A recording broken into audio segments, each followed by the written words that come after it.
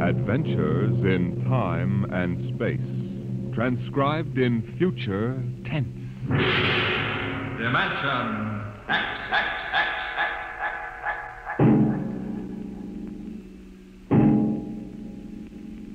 In the beginning, there was Jordan, thinking his lonely thoughts. Out of the loneness came a longing. Out of the longing came a vision. Out of the dream came a planning. And out of the planning came decision. Jordan's hand was lifted, and the ship was born.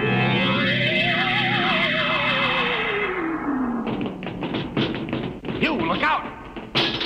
Are you all right? Yes, it missed me. What was it? A mutant with a slingshot. I think it dashed down that passageway. You want to go after it? We'd never catch it, Alan. It's probably 12 decks above us by now. I didn't think they ever came down this far. Patrols usually get them before they reach this level. They get more daring with each generation. This one looked like a female. Male or female, it might have killed us. I told you this trip was pure foolishness. Climbing 24 deck levels to hear a crazy old man rave. We're almost there now. Compartment X15, level 24. This is the place. This area smells as if it hadn't been visited by a sanitation crew for generations. Part of the ship is almost deserted.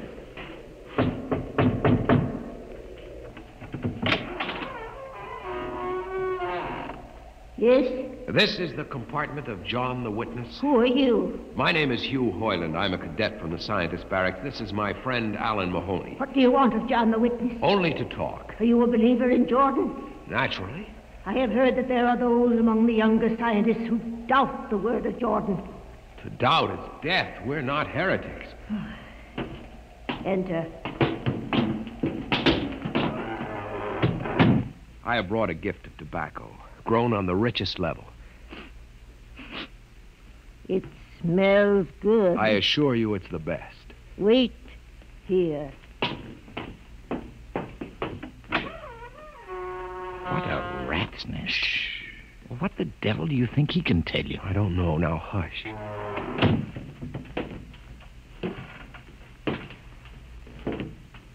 Well? You are John the Witness? I am. Good eating to you.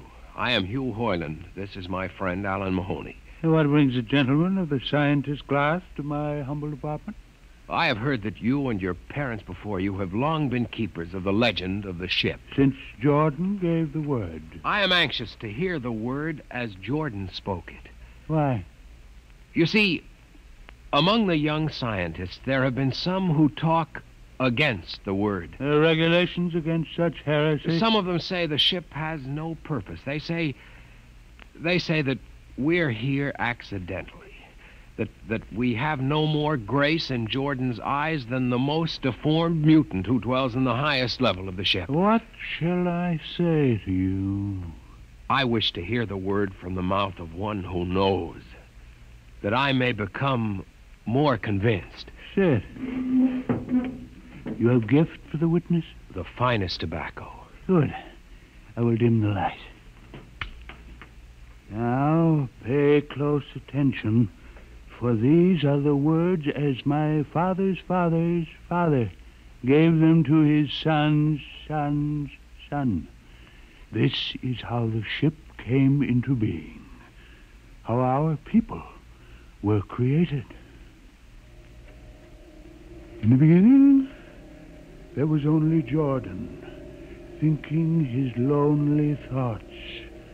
In the beginning, there was darkness, formless and dead. Out of the loneness came a longing. Out of the longing came a vision. Out of the dream came a planning. And out of the planning came decision. Jordan's hand was lifted, and the ship was born. Mile after mile of good compartments, tank after tank for golden corn, ladder and passage, door and locker, fit for the needs of the yet unborn. He looked on his work and found it pleasing, meet for a race that was yet to be.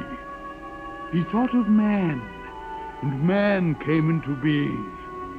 Then Jordan checked his thought and searched for a key. Man untamed would shame his maker. Man unruled would spoil the plan. So Jordan made the regulations, some to speak and some to listen.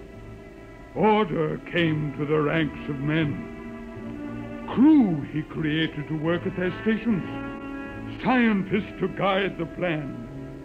Over them all he created captain, made him judge of the race of man. Thus it was in the Golden Age.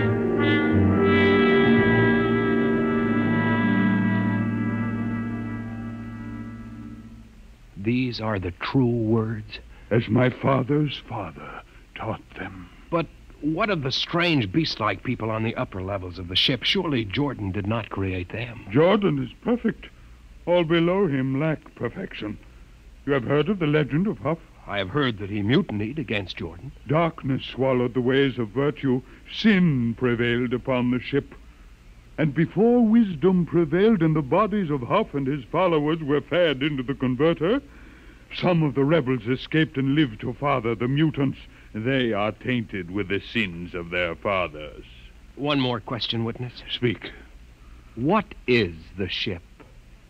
The ship is a great sphere, 25 kilometers wide and 100 levels deep. I know that, but what about the upper levels? The regulations forbid us to venture into the upper levels, but it is said that beyond the levels of the mutants lies the forbidden place where Jordan's spirit prevails. So I've heard.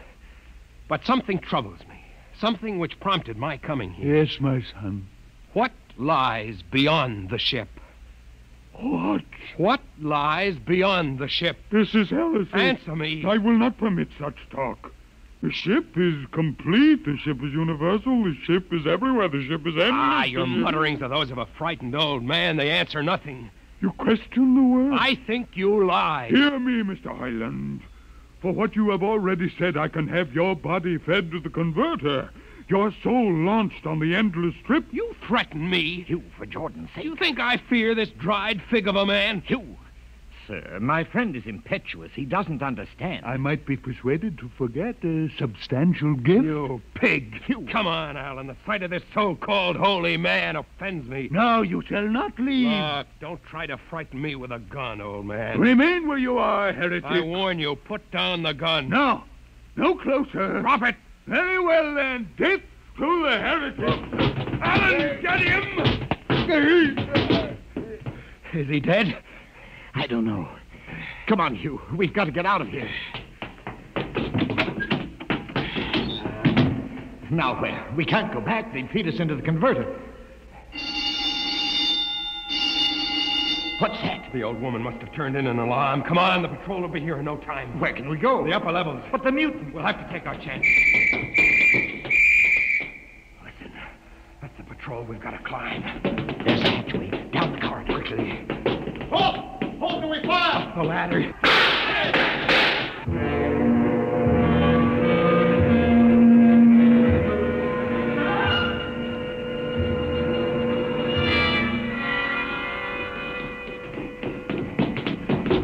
Hugh, wait.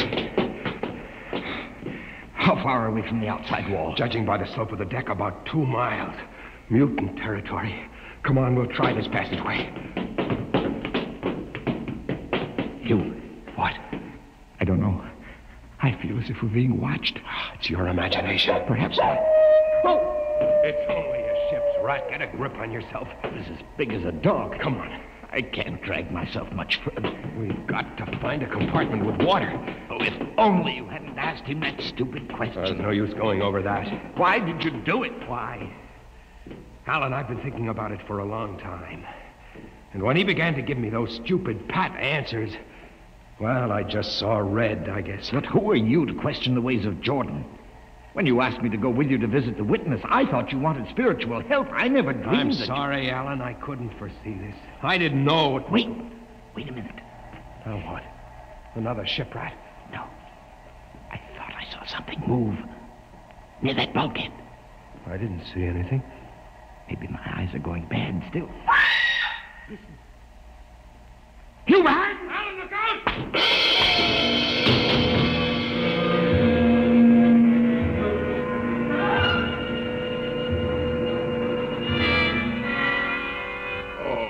Oh. Where am I? What are you? Get away from me! Alan! Alan! Look out with that knife! Stay away from me! Alan! Alan! Don't kill him, Bobo. Not yet. Who are you? You must forgive my friend Bobo. Like so many of my people, he's rather impetuous where members of the so-called super race are concerned. Who are you? What place is this? As you can guess from my leg, I'm a mutant. Where is Alan? Your friend is dead. I was not able to restrain my people in time to save him. Why don't you destroy me and get it over with? We do not kill for pleasure, Mr. Hoyland, only when necessary. You know my name? I read your identification tag. Who are you? Mutants can't read. My name is Gregory. I'm a leader of my people. Although we are unfortunate in our heredity, Mr. Hoyland, many of us are quite intelligent. Why do you live like animals? We would rather live like free animals than like regimented slaves, as you do. I've heard that you practice cannibalism. Undoubtedly, you hear many things about us. We raise our own cattle on the upper levels, and those of our people who choose to farm raise enough crops for our small population. You turn your head. Why? This one. I've never seen a creature like him. Bobo is an unfortunate. He was born without the power of speech. How can you tolerate a monstrosity? We have learned to live with difference. If we began to destroy our imperfects as you do on the lower levels, there would soon be no one left. It violates the regulations. The word of Jordan You know, states... Mr. Hoyland, your people are really primitive and barbaric. You dare say that to me? I dare say a good deal more. Let us go to my compartment and speak further. I'm always interested in information of the lower levels. I won't give you any information. Bobo, I want Mr. Hoyland in my cabin, please. I advise you to go quietly, Mr. Hoyland. Bobo has a hatred of superior beings, which is unfortunate, but quite understandable. Proceed.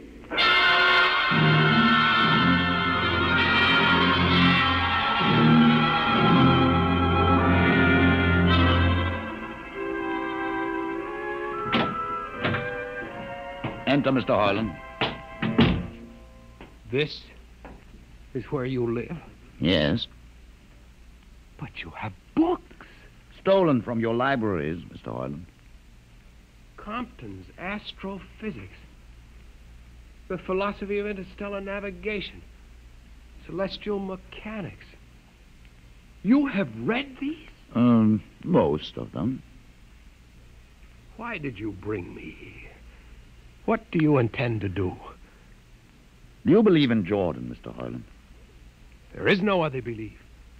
And the trip? I suppose you believe in the trip, too. Well, what else is there to believe? When you die, your remains are fed to the converter, and your soul makes the trip. And where does the trip take you? Why, to Centaurus, of course. Huh? And what is Centaurus? Why, Centaurus, mind you, I'm just telling you the orthodox answer. Centaurus is where you arrive when you've made the trip. A place where everything is happy and everybody's happy and there's always good eating. It's mythological, of course. And you believe this? The peasants believe it, literally, but many of the younger scientists like myself know that it's figurative, symbolic. Why do you ask? Didn't it ever occur to you, Mr. Hoyland, that the trip is exactly what your peasants believe it is? That the ship and all the crew were actually going someplace, moving? The ship can't go anywhere. It already is everywhere. Imagine a place bigger than the ship, much bigger, with the ship inside it, moving inside. But there can't be any place bigger than the ship. There wouldn't be any place for it to be. Oh, for heaven's sake. Listen, you know the lowest level? Yes. If you started digging a hole in the lowest level, Where would that hole go? Where would that... Oh, no. No, it's forbidden to think such a thought. Where would it go? No. No, I can't think about it. Bobo. Bobo, we're going to take Mr. Hoyland to the place. Where are we going? To the top level. But it's certain death. Nonsense. I've been there 1,000 times. Come along. No, I won't. You can't make me. I think we can. Now, shall we proceed peacefully, or shall I have Bobo persuade you?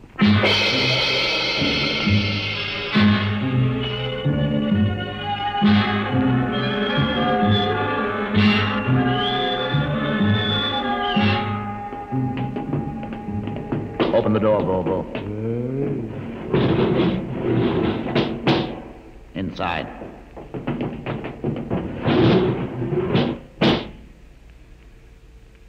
What place is this? This, Mr. Hoyland, is the main control room. Why, Mr. Hoyland, you're trembling. It isn't true. There is no such place except in mythology. Oh, you younger men are so wise, Mr. Hoyland, except for one thing. This happens to be the main control room of the ship. But it's nothing but a huge room with an instrument panel. What did you expect? How do you know this is the main control room? See these instruments? Using them, the navigator, many hundreds of years ago, actually steered the ship on its voyage. I don't understand. I didn't suppose you would. Your people have been so steeped in superstition and ignorance that the whole concept has lost its meaning. Sit in that chair. Don't be frightened. Sit down. Very well. Look up. What do you see? Nothing but a huge shield. Watch it for one moment, Mr. Hoyland. You are going to see something that few of us have ever been privileged to witness. Something so dazzling that you may find it hard to accept at first. But it is there. It is a reality. And ultimately you must accept it. What are you doing? I'm dimming the lights. Don't be frightened. Keep your eyes focused on the shield above us. Ready? Watch. The shield. It's sliding back. Ghost of Jordan. Well? What am I seeing? The universe, Mr. Hoyland. The universe in all its beauty. The stars, the planets, the suns, the moons, and the constellations. This is your heritage, Mr. Hoyland. The heritage you've been too stupid to seize. But it can't be. The ship is the universe. There is nothing but the ship. Ah, but there it is. You see it before your eyes, spread out like a canopy of glory. You still deny it? Answer me, Mr. Hoyland. Do you deny it? No, I can't. They lied. They lied to us.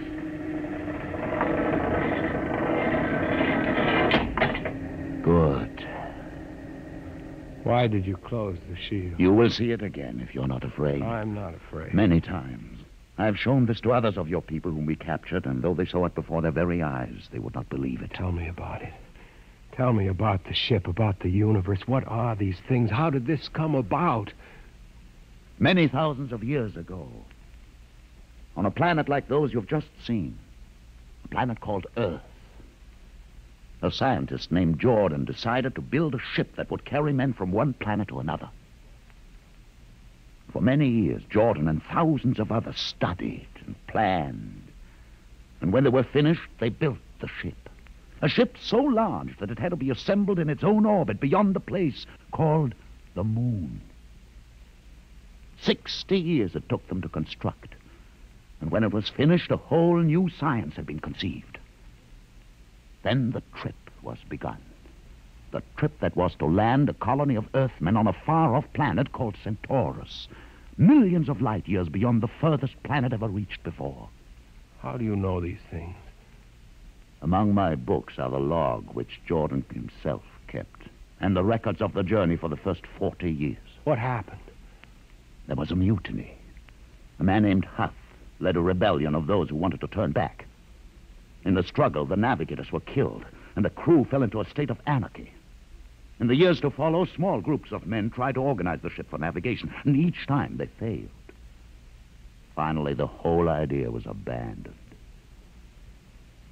And so for centuries, we have swung in space, unmanned, undirected, living in a lost world of our own making, without purpose, without direction. Why have you told me this? Why have you brought me here? You could have killed me. Can you guess? No. No, I can't. Unless... But it would be too fantastic. Well?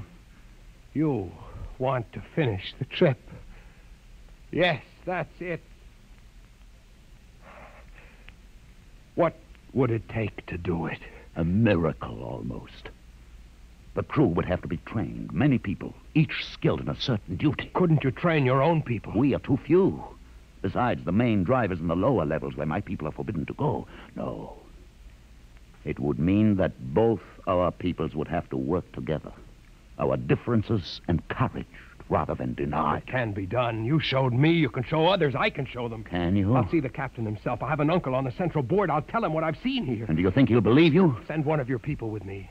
That's asking a good deal. I'm risking a good deal by going back. Very well. Bobo will go with you. He can't talk. There will be no need for talk. I will write a message guaranteeing safe conduct for a group of unarmed scientists to visit the main control room. Bobo will take you safely through our territory. What happens when you reach your own level is up to you.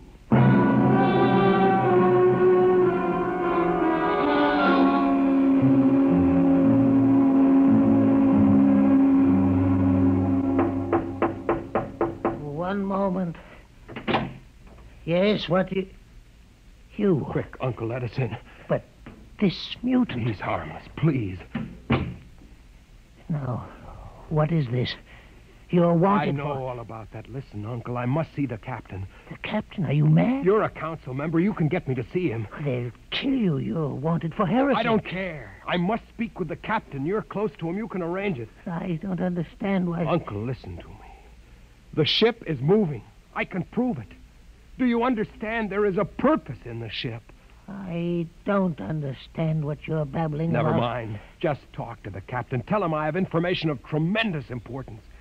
Tell him I've arranged a truce with the mutants. A truce? Here, show him this paper signed by their leader. Do it, Uncle, for my sake. I don't know. Please, Uncle. If I'm to die, let this be my last request to you. Very well. I'll speak to the captain. I'll try.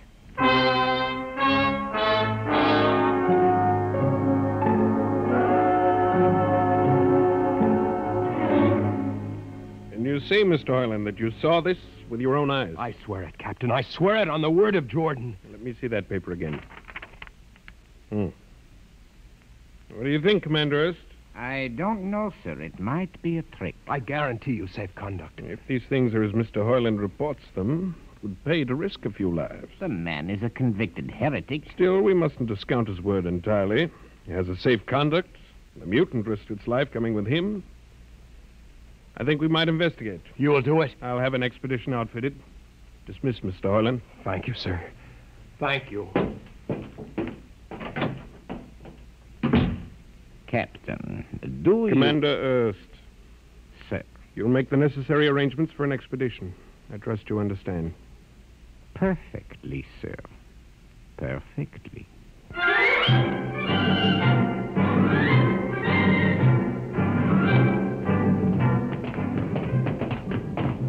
Lieutenant. Mr. Hoyland. You'd better halt your men here. This is the spot. Patrol, halt. I see no welcoming party of mutants. There will be none. Their leader will meet you inside the main control room. You don't say. And just where is this main control room? Beyond that door. I see. All right, men. Ready arms. Why do you ready arms? In case of ambush. Ambush? Don't you think they could have ambushed you on the way up here a good deal more easily? You know, Mr. Hoyland, I think you're a muty lover. They have a place in the converter for that kind. Lieutenant, are you mad? No, Mr. Hoyland. But most certainly you are. To think that we could be lured up here to be slaughtered with a fantastic story about some mythical control room. Guns ready, sir. Lieutenant, I warn you, these people have acted in good faith. If you break that Call faith your now... mutants to open the control room, Mr. Hoyland. No, not until those guns are dismounted. As leader of this expedition, I order you to call them. I refuse. You cannot do this thing. This is no way to keep a truce. Very well, if you refuse. Oh, there! Mutant! Come out! For Jordan's sake, Lieutenant. Too quiet for comfort. Mutant! Open the door! Please, Jordan, don't let anything happen. Please don't. It's opening. Ready, men. Someone's coming out. Look at his leg. Horrible. Steady. He's walking toward us. I can't stand this. Look out! Gregory! No! You fools! You've killed him! Here come the rest of them. Fire!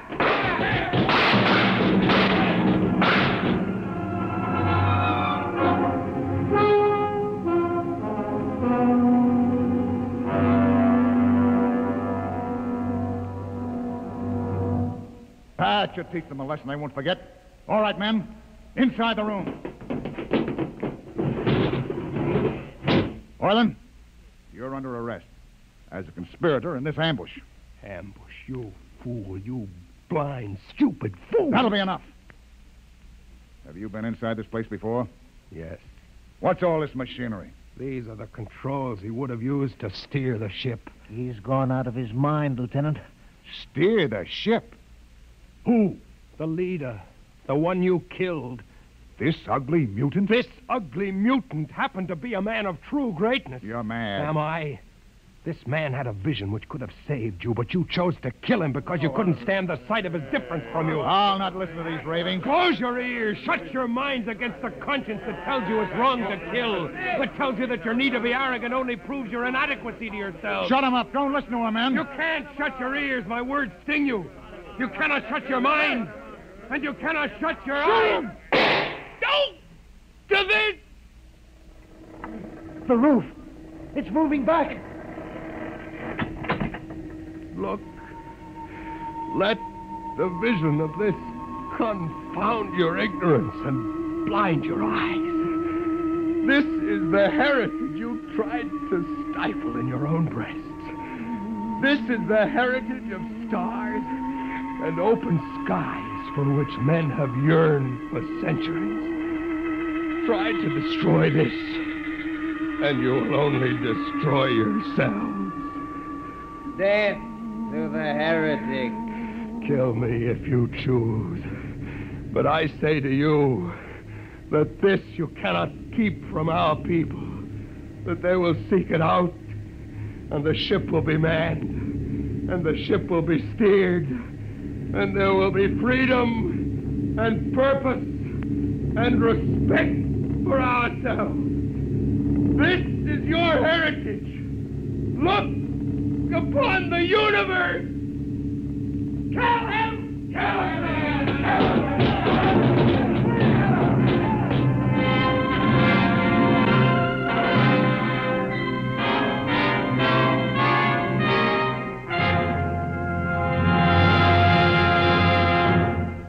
You have just heard another adventure into the unknown world of the future. The world of... Dimension X.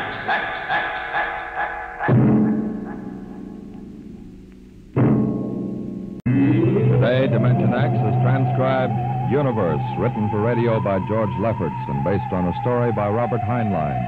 Featured in the cast were Mason Adams as Hugh and Peter Capell as Gregory. Your host was Norman Rose. Music by Bert Berman. Engineer Bill Chambers.